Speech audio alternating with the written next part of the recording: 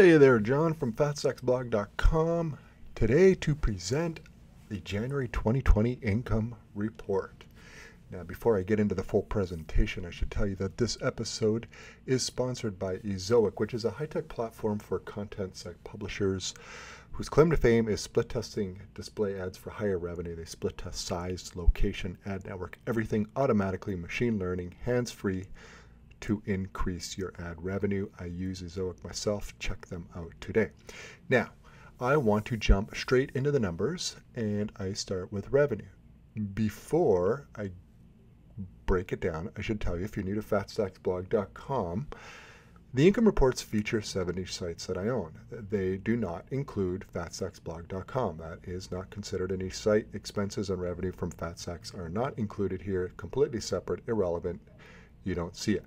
These sites that are featured are different niche sites in a variety of niches at different revenue levels, different stages of growth, etc., etc. So the point, I stick with the same 7. I feature them month in, month out. You can see progress or, well, bad results, fluctuations, whatever. You can see how things are going. The whole point of these is to show you that growing a niche site business is possible, and it can be a very good business. Most importantly, it's a fun business. I love it.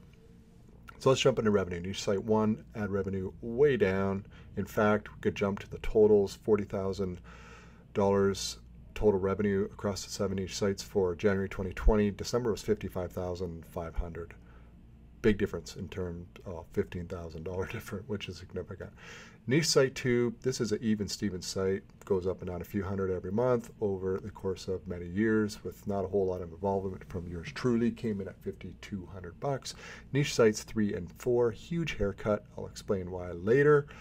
The niche site 3 was $1,784, niche site 4 was $1,037. Both of them are down significantly. It's not just ad rates. I'll discuss it after the numbers. Niche sites 5 through 7, chugging along. Total with all 3 about $150. Pizza night or 2 there. Not putting a whole lot into them, although niche site 7 is one I've got my eye on because in fact I'm putting the least amount of effort into that site, and it's growing actually decently. If we looked at actual return on investment, it's been good. It's $84 a month, but the traffic is growing quickly. It's attracting inbound links. Things are working there. So that's an interesting one I could keep my eye on. Next up, with revenue comes expenses. Total expenses was $7,361. Notable expenses are hosting, which is Kinsta, which was $1,200. Ezoic Premium Ad Program was $575. Fortunately, the revenue from Ezoic Premium Ads was higher. Shutterstock, I invest about $800 a month. I use a lot of images across my niche sites.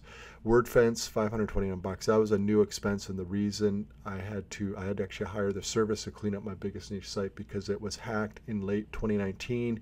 Super annoying. A bunch of spam outbound links were added in old posts, and I wasn't the only site that had this happen to. A lot of sites, it's been reported this has been a problem. Anyways, WordFence went in, actually cleaned up the spam outbound links, implemented their premium plugin, and set it up. So hopefully that will prevent it in the future. I also subscribe and use and pay for a variety of different software to run my business, such as email autoresponders, themes, plugins, etc., etc. That cost me $4,257. So total expenses $7,361. Now the third side of the coin, if you will, is content. Now content I deem an investment, not an expense. My content investment will fluctuate month to month. Some months I pour a ton into it, build up an inventory of content, or publish more. Other months I dial it way back. So January was a huge investment, and I will explain why I invested so much in content after the numbers here, but there is a reason I did so. So content investment total for January 2020 was $18,650. It's almost a record amount I've spent on content. Writer Access took $12,000 of that. Text Broker $250. I use Text Broker for some simple stuff like frequently asked questions, very simple descriptions or step-by-step articles. So yeah, I still use them a little bit here and there. It's just very cheap. Writer Access is quite expensive. I pay for the 6 or 8 or 10 cents a word, usually 6 or 8. And so that adds up when you're ordering 2,000 word articles. So it quickly get to 12,000. In-house writers, I have two. Both are part-time. Both do. They're awesome to work with. I really enjoy having some in-house writers. They really know their stuff. They clocked in at $3,475. I'm running a podcast for a niche site one specifically. I'm trying it. Growth is basically non-existent. If this keeps up, it's a total bust, but I am going to keep at it for quite some time. I want to see if it can get some traction. It's not a business niche. It's totally different. We know business niche podcasts can be very, very successful fairly easily. Even FatStacks has some listeners.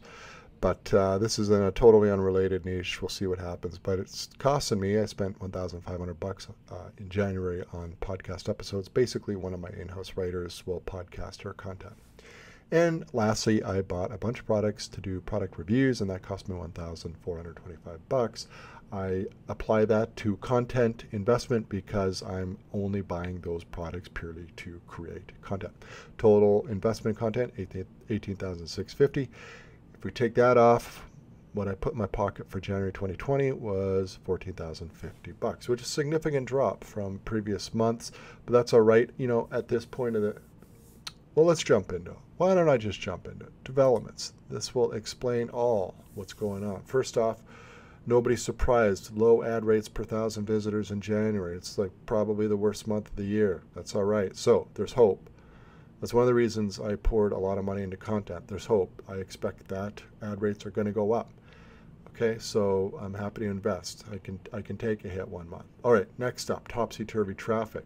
Sites 3 and 4 took a traffic hit. There was a broadcore Google update in early January. Both those sites got hit 25%. I have no idea why. It's the way these things go. I'm okay with it. I'm going to continue investing in them, not hordes and hordes of cash, but I'm going to slowly keep growing them. Hopefully they will grow. They had really good growth in 2019, like really good. Towards the end of 2019, I was really happy, and I thought, wow, these things can be huge pretty quickly. And now they got chopped off at the knees. So be it. Now, the plus side is Niche Site 1, which took a 15% hit in November from one of the updates. I'm already losing track. Hit record levels in January. So basically completely reversed that drop and then boom, surged forward. Very happy about that. Typically Niche Site 1 does really well from mid-January right into May or June. So I'm in this growth spurt. So I'm not entirely surprised, but I am happy nevertheless because you never know. Hit record numbers in January and February is looking pretty good too. So with big growth in traffic for Niche Site 1, that means I'm pouring on the content. I want to take advantage of it. I want to really focus on top quality content and grow traffic through 2020. Ad rates are really low right now. That's okay. I'd rather have growing traffic than growing ad rates, to a point, of course, but generally speaking, more traffic to me is more important because it's a sign of a healthy site. So, you know, I know ad rates are going to go up throughout the course of the year. What I really want, though, is more traffic. Now, an interesting development also is Pinterest. I'm going to save the lion's share of this for the next income report because I'm still playing around, spending a lot of time playing around, actually. Pinterest seems to be on a resurgence for me for my biggest niche site. And I'm no slouch with Pinterest over the last few years. I get over 100,000 visitors per month from Pinterest, but I think something's going on here where I think there's huge opportunity. My numbers are exploding within the account. Traffic to the site is growing. I need to leverage that. I need to jump on this opportunity and really, really explode it. I think Pinterest has huge potential here. I just gonna figure it out. So I'm not gonna say any more about that. That's coming down the road. I'm not pretty excited. I'm very excited about it because I would love to have as much Pinterest traffic as I do search traffic. It'd be nice to diversify that because basically that's a quick win. I get to leverage my content I already have invested in and get more traffic to it, which would be outstanding. All right, I already covered content investment, but I'm just going to say that I think it's going to be a big year on content investment. I'm also going to say this. I think this already started a year or two ago, but it's really about quality. Google is really focusing on ranking quality. I think you're best served investing in higher quality content. I definitely am. And you know what? It's not just for Google. the more I liken myself as an online publisher than merely a niche site publisher or internet marketer or SEO person. I cringe when I looking for writers and they coin themselves as an SEO writer. I won't ever entertain hiring them. If you're a freelancer and you coin yourself an SEO writer, there are publishers like me. It's because you know what I think when I read that, I think, oh, keyword stuffing, garbage content, fluff. It's just not going to be good, right? I want editorial writer. I want someone who has personality, who will dig into the research, who will write it engaging content. That's what I want. That's what interests me. And I believe that that's what the search engines are going to want, assuming you do your on-page stuff. You still a computer. You still got to communicate to the computer, aka Google, what your article is about. But this SEO, boring, factual, mind-numbing content, there's no place for it anymore. Now, on the flip side, I know some of you are saying to yourself, well, my niche is not that exciting. Most niches aren't that exciting. In fact, most niches are only exciting to the people that are looking for them. So I get it. There are a lot of topics, most topics. How do you make them interesting? You can only do so much. I totally agree. I take the same viewpoint. Most of the content I publish, you would have no interest in reading because you're not looking for it. That's the point of search, right? But you can at least hire writers who are going to make an attempt to take something that's typically boring, but that some people have an interest in, and make it even better. And that's my goal. That's what I want to do. And that's what I'm working on. And that's why I'm being very particular in who I hire to do the writing, what I'm paying them, and so forth. The last development for January 2020 is I moved Niche Site 1 over to AdThrive. I applied in 2019. I had been asked by readers, oh, have you tried AdThrive? I hear they're good. I've heard good things about them. I thought I'd apply. I was approved, which is no small feat. Apparently they're fairly particular, but they did approve me, and we deployed sites, went live on January 8, 2020. Results are good. I'm happy with the results. I think there's room for improvement, so I can't come to any real conclusion. Ezoic was outstanding for me too. The revenue was really high, so I'm just going to wait and see how it goes with AdThrive. I'm definitely going to stick with them for a while here because I want to see where it can go. So excellent outfit, really, really terrific customer service, friendly, helpful, knowledgeable. It's been a very, very good experience. Too early to really come to any conclusions, but if it were bad, I'd already dump them. So it's not bad. I'm sticking with them. I'm pretty happy. So that's it. Hopefully the February income report is going to come out sooner. Things just got away from me in January, what with Super Bowl and Oscars. No, I'm kidding. I didn't watch either of those.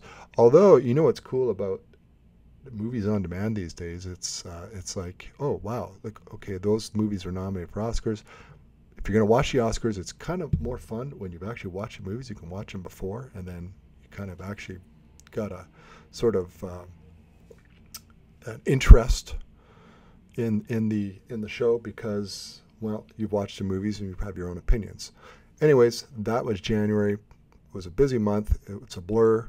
So here it is, end of February income report. But late is better than never. Thanks for listening.